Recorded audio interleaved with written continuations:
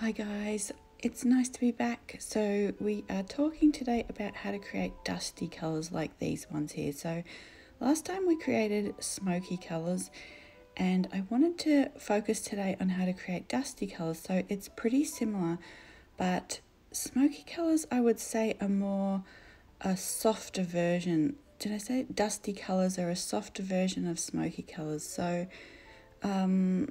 I actually got this new buff titanium for the new palette, and I did a few some swatches with it the other day because I wasn't sure that I was going to keep it in my palette. I didn't really know, but you can see here that the swatches turned out really beautifully, and those really dusky kind of colors that I like and that I was looking for. So I was really happy to figure that out, and I wanted to kind of share that with you today. So here is another iteration. This is Jaune Brilliant number 1 by Holbein. So again, I was trying to figure out, should I put this in the palette? I'm not sure if I like the kind of yellow undertones, so I'm not sure, but you can see it does really make some beautiful dusky kind of colors here as well. So, and to some of you, maybe the sort of dusty or smoky colors are similar, but I just wanted to explain in my mind how sort of the differentiation here. So on the left side of the page, they're more dusty, they're lighter, and on the right side of the page, you have the darker, smokier colors. So when you think of like smoky eye makeup, it's generally dark purples, dark, or black or gray, dark grays, dark browns. So that's how I kind of create the smoky colors, and then you can see as it kind of fades down, the colors get softer. They're more pink, they're lighter browns, and that kind of thing. So I will talk a little bit about this through the video.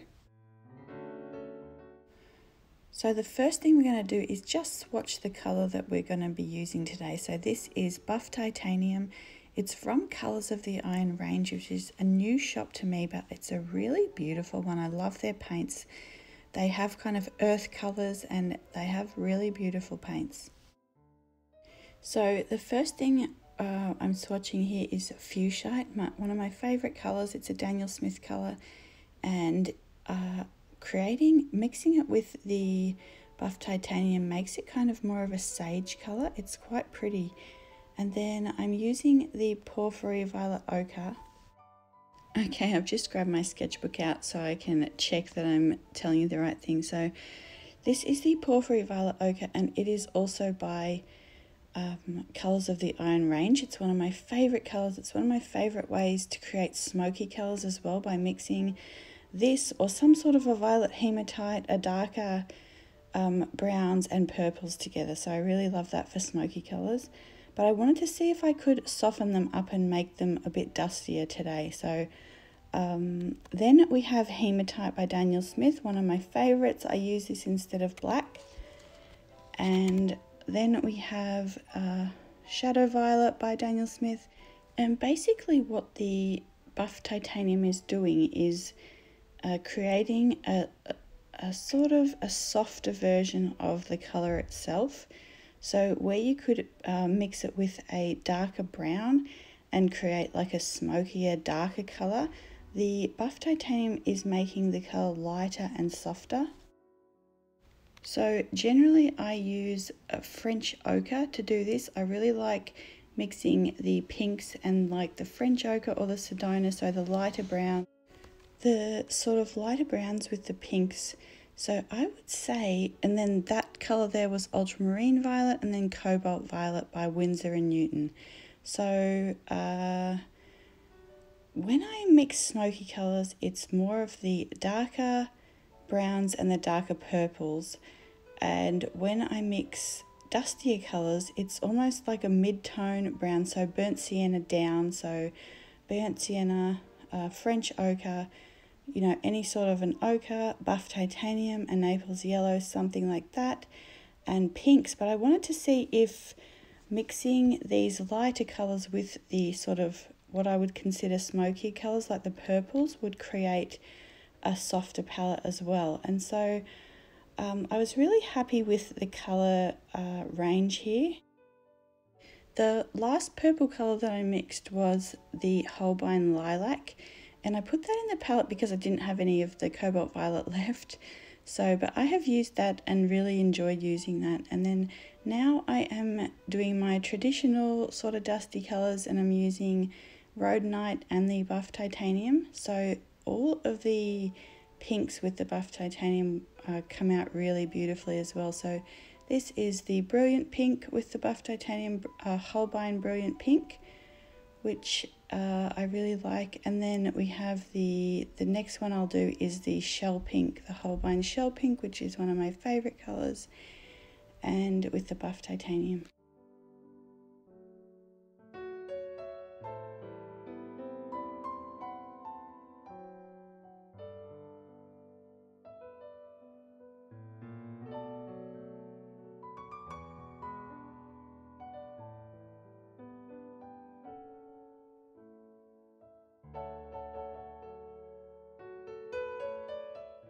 So this one here I'm doing is the Roasted French Ochre, and this is what I mean by the darker colours. So I guess in my mind, in my palette, I have a bit of a break there in between the Sedona and the Roasted French Ochre. So anything from the Roasted French Ochre up would create the smokier colours, and anything from Sedona down would be dusty colours. And you can see here I'm going to create some of my favourite usual mixes, the Sedona and let's see, what did I do? I'm pretty sure it was Sedona and Shell Pink, and then Jaune Brilliant and the French Ochre, and then the Rhodonite and the Sedona. And so I've never had Buff Titanium in my palette before, and I don't have like a Naples Yellow, so that is the way I generally make these more dusty colours. But I was really pleasantly surprised to see that I could use Buff Titanium in this way. And yeah, so I will just kind of show you up close here, and then we will get into painting an iris. So we're going to use these new colours and try and create like a, so we did sort of a smokier version of the iris last video. And then hopefully this video we will create a more dusty version with the smoky colours. So we're going to use the dark purples, but we're going to mix them with the Buff Titanium and create like a brighter sort of version, a softer version of the iris.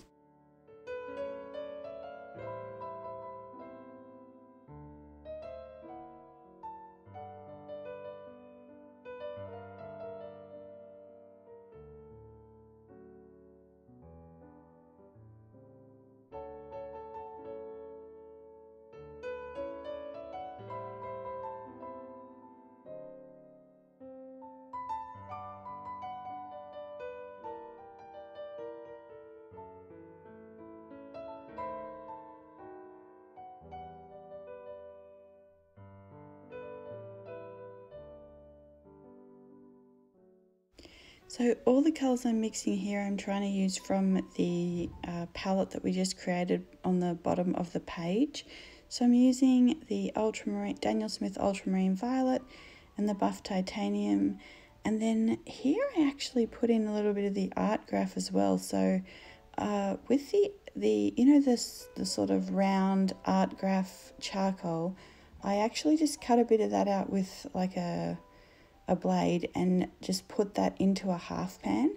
So I feel like I would use it more if it's just readily available, and I've really been enjoying that. It basically works like the hematite, the Daniel Smith hematite, but it's a bit more of a cool version. So the hematite has sort of some brown undertones, whereas this is just a cooler version of that. But I'm really enjoying it.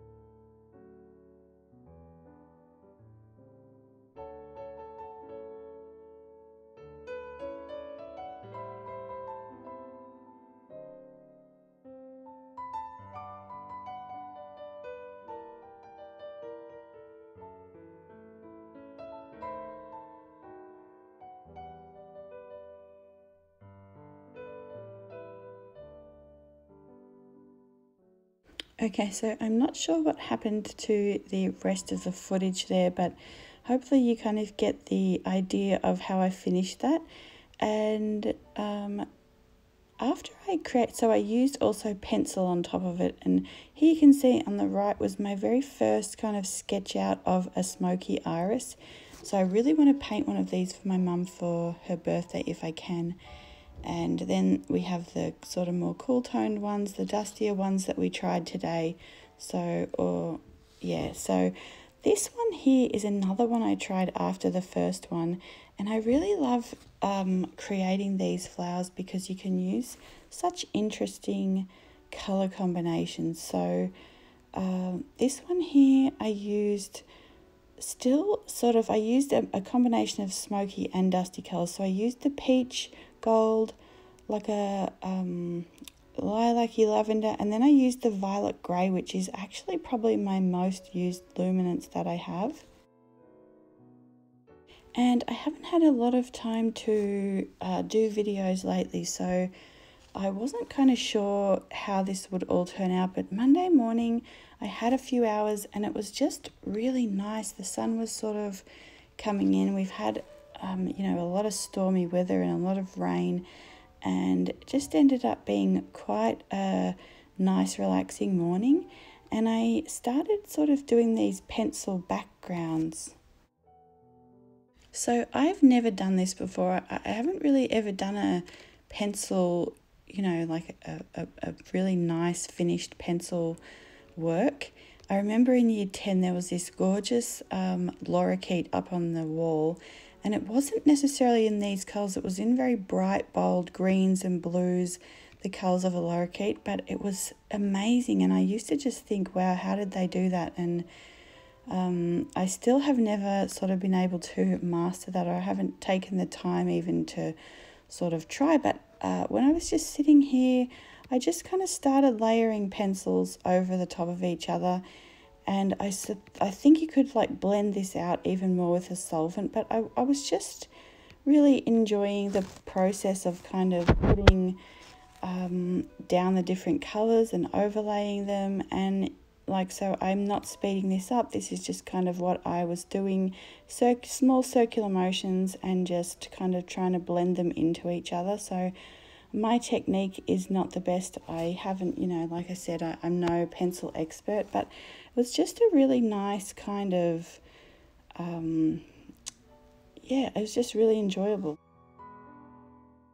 I think with the pencil you have a little bit more an than with watercolor, and then you don't have to wait for the layers to dry as well, so that's another bonus. But I was watching an oil painting video, I believe, maybe, I don't know, a month ago, and they were talking about creating these layers and building up the layers with 20 or 30 different layers, and how the light will then end up being seen through the layers. And maybe they use a matte medium between layers as well to sort of break up the layers even more and create more depth in the painting, and how the light shines through all these layers. And I've just been thinking about that, and about how to be able to kind of do that with watercolor or with pencils or with other things, so that you have all these layers of depth and luminosity in your painting. It's really a new concept for me, having, so not just color mixing on the palette, but color mixing in the layers. So I did it a little bit in the Painterly flower, the last flower, where I used the Opera Rose and then the Organic Vermilion on top. But I'm looking at like more layers and more layers, and how the colors that you've put below will then mix with the colors on top. So it's a really interesting kind of thought process, I guess. But anyway, I hope you guys liked this video. If you have any questions, let me know. If you're not sure which colors, or if I've rushed past something, just leave me the timestamps below, and I'll be able to tell you, like, at this time, it was this color. So I don't think I'll get the Potter's Pink video done this week, but I wanted to just do a fun little video about creating and painting your own palette. It's really nice. So I did this one as well the other morning, and I think you guys will like it. So I will see you then. Bye.